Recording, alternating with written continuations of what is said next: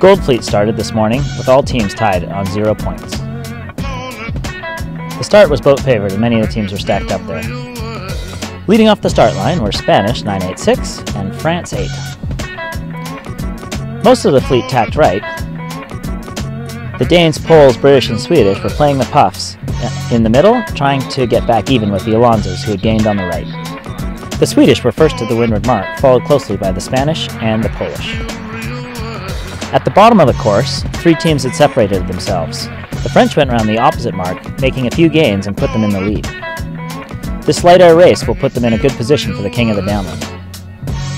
The Polish and Spanish were locked in a tight battle for the entire second lap of the course, with the Polish holding on the whole way. The Polish held them off to come second, with the Spanish in third and Denmark in fourth. So long race, like 44 minutes, like look, no wind at all, and like really a lot of turns, and I think we made a good first downwind, and then we was in the top 3, and then got a bit of a bounce between the other guy, and then we just wait the finish.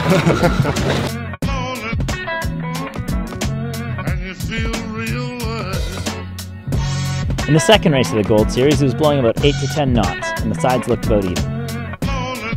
France 8, Julien and Noé, and Alan Norgard and Peter Lang, the Danes, came off the pin and went to the cliffside. Poland 52 and the Alonsos were going right.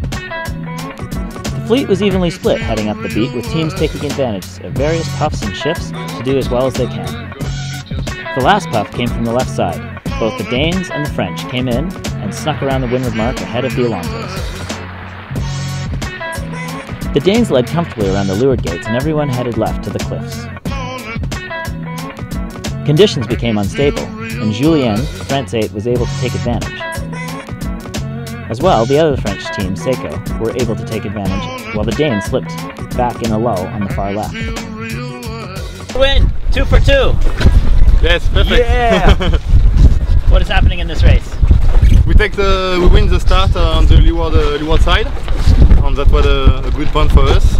And then we decided to go on the left side with Alan, the Danish, and the left side was a good side.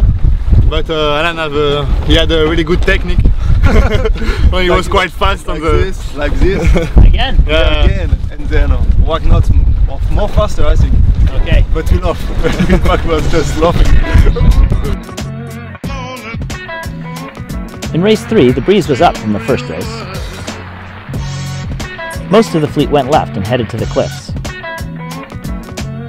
The weather was charging in. Alan Norgard and Peter Lang continued with their controversial shoulder trapezing technique as the weather really pounded in. The rain was incredibly thick at this point. The fleet battled through 3 long laps. Through trying conditions, Poland 42 won the race, followed by the Irish.